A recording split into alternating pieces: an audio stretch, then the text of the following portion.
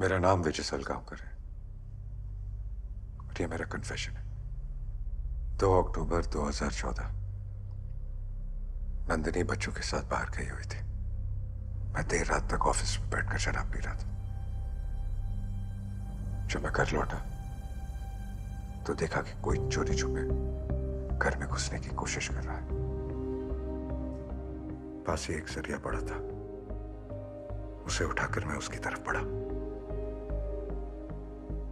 मैंने सरिया उसकी पीठ पे मारा, लेकिन वो झुक गया और चोट सीधा उसके सर पर लगी। सब कुछ इतना जल्दी हुआ कि मुझे कुछ समझ में नहीं आया। मैं उसके नजदीक गया तो देखा वो मर चुका था। तो वो बस एक लड़का था,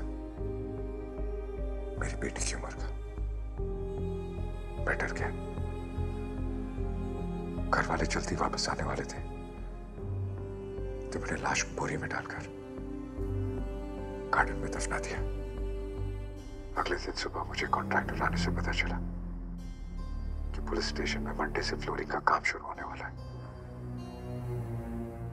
संडे रात को जब घर वाले सो गए,